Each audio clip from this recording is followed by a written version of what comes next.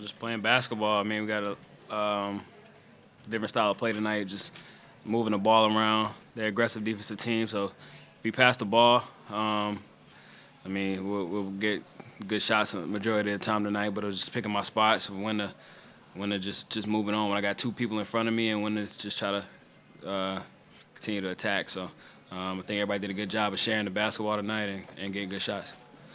George, you had a tough time shooting the ball in the first half, but then obviously in the second half you were able to find your rhythm. What kind of clicked after halftime?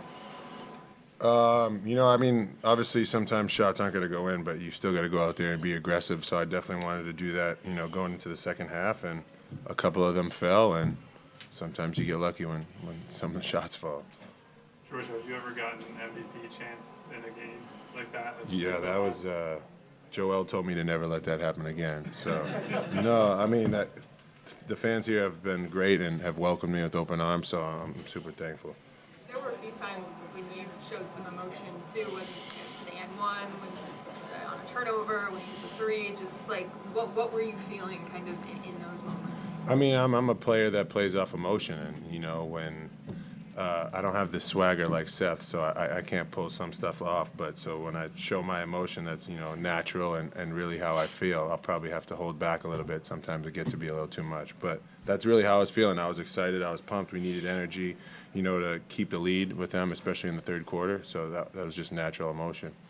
For both of you, when did you find out that Tobias wasn't going to be able to go tonight, and just how did that change things in your mind, if at all?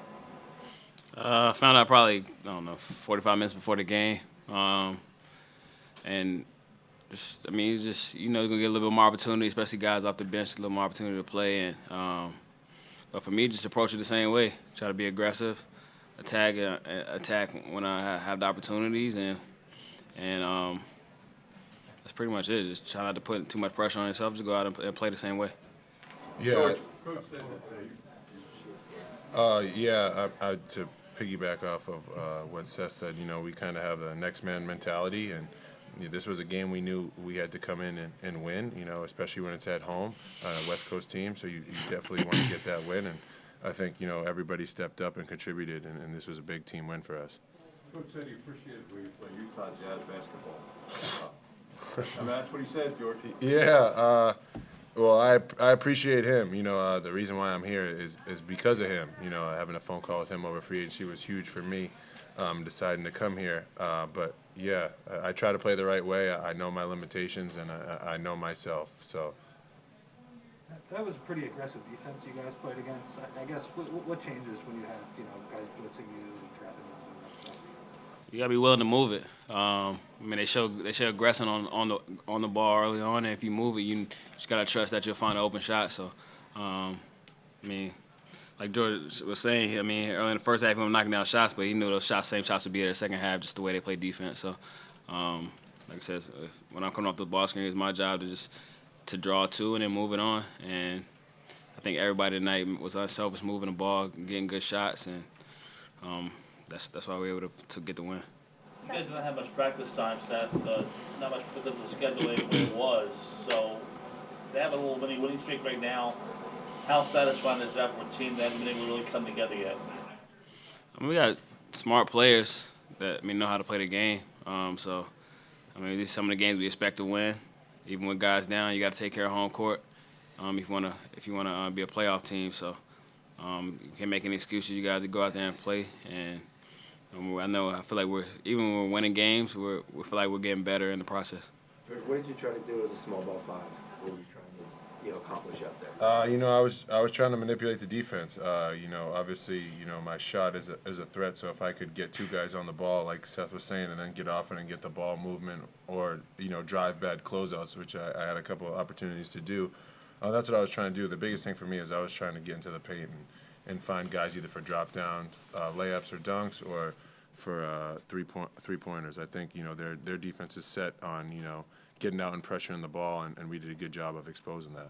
Go off the question about the lack of practice time just because of the schedule and playing every other day and the travel and whatnot. Just when you both come in on an off day and get your own individual work in, can you kind of just take me through what that routine is like? I mean, I'm sure you're both putting up tons of shots given what you do, but just kind of what do you try to accomplish on those days, even when maybe maybe the whole group doesn't get together and do 5-on-5 stuff?